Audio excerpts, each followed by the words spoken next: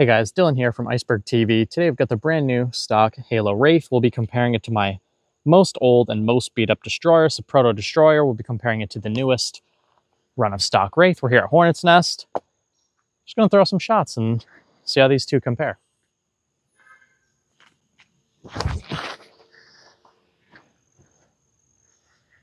Nice and beefy on a slight hyzer, slight nose up there.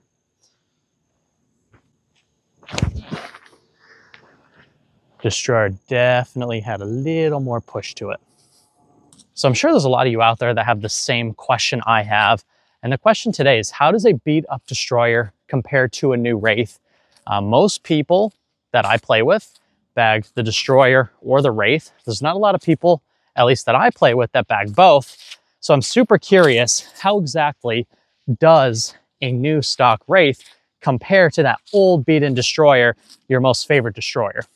So the goal today is to find out, at least for me, how this guy compares to my oldest, favorite, most beat-in destroyer. This thing is so old. And this one is so new. Let's see how they fly in a flex forehand line. Oh yeah. That's got a nice bit of stability on it. Actually, a little bit more than I thought it was gonna have.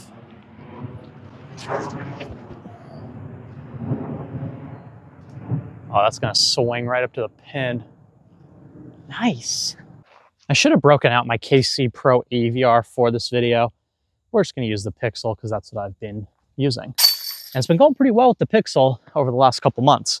But so far, Proto Destroyer is the winner. All right, hole 9, we've got a 312-foot par 3. We're gonna do a nice little half swing here and see if we can get a nice overstable flex backhand.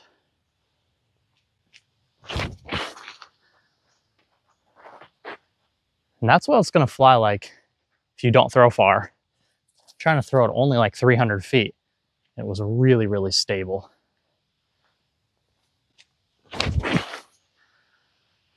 Skip in there. Oh, that was a cool shot. So you can clearly see if you beat up a destroyer for long enough, it will eventually, even at slower arm speeds, find a way to get a little bit of stand up for you. Now, pros on tour don't really want their destroyers to fly like this, but basically anybody who's not a touring pro, it's amazing. Even though the flight numbers of the Wraith and its slightly slower speed, you would think the destroyer would be way more stable, but we're really getting a chance to see here how wear and tear of a disc over time does eventually affect the flight. That Proto Destroyer, I'm sure when it was brand new, was an absolute beefcake. But now, again, even on a 300-foot hole where I'm throwing it really gentle, you saw just a touch of stand up there, which I find really interesting how the disc loses a little bit of grams over time. It gets a little bit lighter. Also, the bottom of the disc starts to get scuffed, so it doesn't have its original bottom shape that it had when it was brand new. And that really starts to affect its flight over time, which I personally find super interesting. The Wraith was about 50 feet straight into the woods. The Destroyer puts us in the circle for another look at birdie. Boom.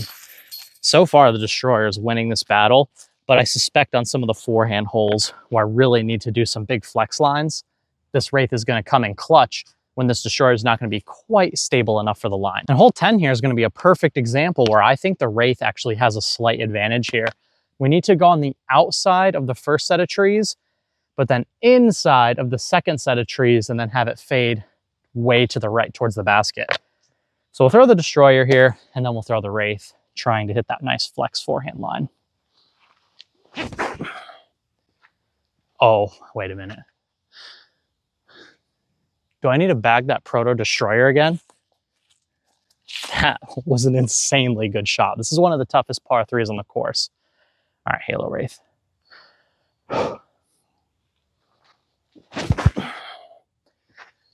Oh, I didn't want to flex nearly as hard. All right, this is a hole that I've never actually parked before.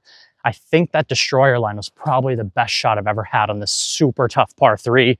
Again, one of the hardest holes on the course, so that Destroyer's parked, I'm gonna be absolutely pumped. This is by far my best drive ever on this hole. It's not absolutely parked, but to have an inside the circle putt on this hole is absolutely wonderful.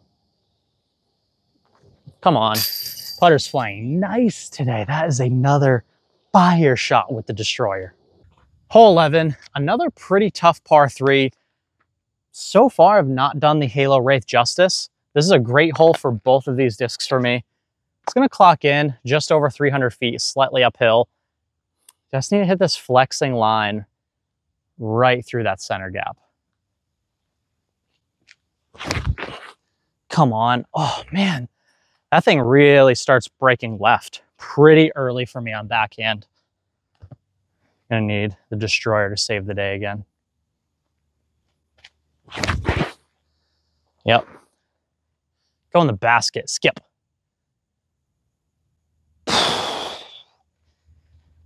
That destroyer's filleting every line today. My history with the Innova Wraith has always been more so to the Echo Star Wraiths, which are a little bit less stable than the Star and the Halo. I did also have for a while a baby blue and white teal factory second Halo Wraith, and that one was a lot straighter out of the box as well. So far for me, this new Wraith is an absolute beef dog. I had this happen the other day with that flippy factory second Firebird, where I just went an entire round and parked every single hole with that one disc. So far, this is shaping up to be one of those magical rounds, but instead of the flippy Firebird is the Proto Star Destroyer. Hole 12 might be the longest hole of the day. It is a super long 810-foot par 5. The pros play it as a par 4. We're going to do 2 big flex forehand lines. I feel like that's how I can personally stretch out the most distance on this shot shape. We're going to U-disc measure them and actually confirm exactly how much distance we're getting here with each disc.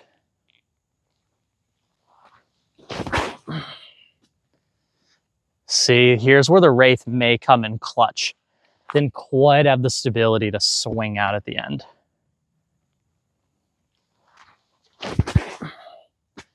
As to where that Wraith is going to be absolutely huge on that line.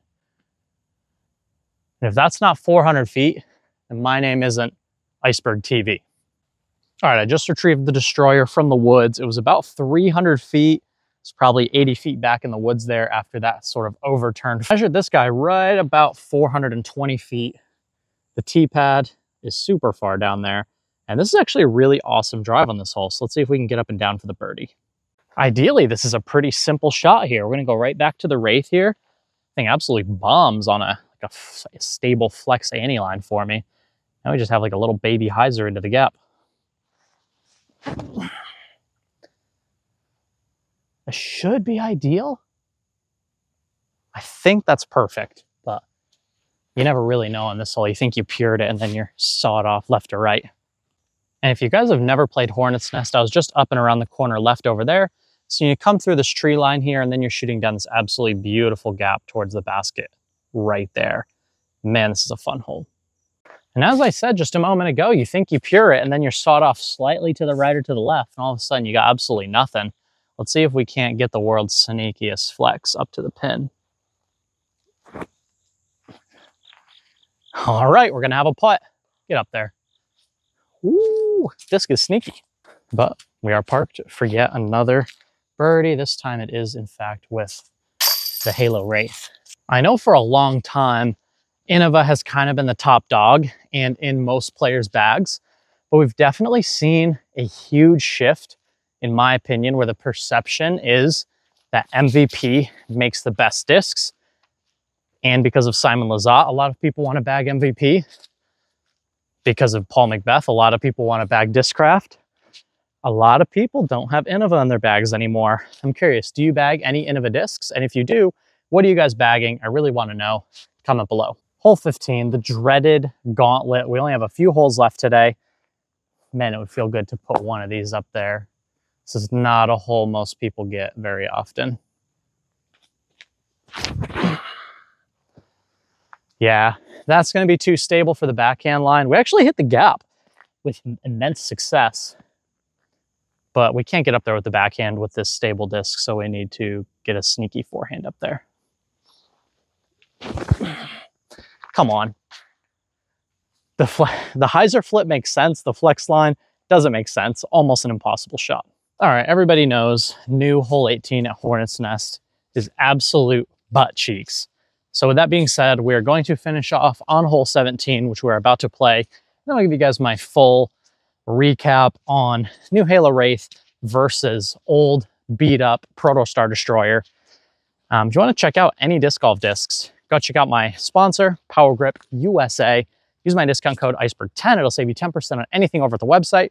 Or if you're interested in the best disc golf bag in the game, has never, not once, let me down, use my code ICE20 over at bergsdiscsports.com. That'll save you 20% on any disc golf bag over at the website. This is my last chance to throw a good shot with the Halo Wraith. Come on. There it is. Although we hit the tree, that was probably my best Wraith pull of the day. I'm not great at putting it up in the air with a little bit of anhyzer like that. It's like one of my worst shots. I do best with like flat or slight hyzer. More like slight hyzy like that. That's going to be a nice shot. That's going to get us way up the hill. Give you guys a nice glance of the side profiles here. As you can see, they are extremely similar. Rim width, the Wraith coming in, again, very similar, but I do think the Wraith has a little bit more concave aggression under the wing here. This Destroyer is particularly convex, more so than most. So I thought this would be a really fun video to compare the super beat up Star Destroyer, the people's favorite distance driver, versus the new Halo Wraith to see how it stacks up. The new Halo Wraith, very, very stable. If you don't throw 65 miles an hour or more, you're not going to get a proper flight out of this disc. But if you have the arm for it and you haven't been able to throw Wraiths in the past because you just feel like they're not quite dependable in the wind, you play a lot of open courses, you need something with a little more oomph to it, this thing is going to hold up for you. It's a really nice run of Wraith, particularly for me. You guys saw I threw a 420-ish foot flex forehand with this guy, and it did not really want to hold the turn all that long. It really wanted to fight out the whole way. Again, 420 feet is not that impressive. But as far as amateur players go, I don't think there's a lot of amateur players throwing 420, especially on forehand.